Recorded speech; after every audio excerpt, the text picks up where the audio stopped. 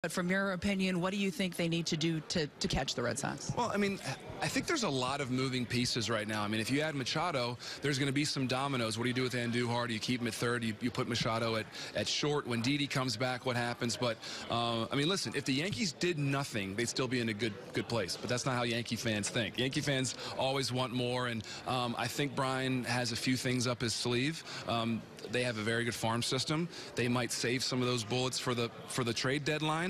But I wouldn't be surprised if the Yankees made a big splash before the end of the offseason. Do you find yourself watching Yankees games a little bit more intently than maybe the other teams in Major League Baseball? I do, because I have to, because I do the Michael Kay show every week, and so I want to make sure that I'm fully up to speed on the Yankees and Mets. And so, you know, when I'm at home and you know, it's a nice summer night, and you know, maybe grilling out or having a beer, it's the Yankees or Mets. They're always on.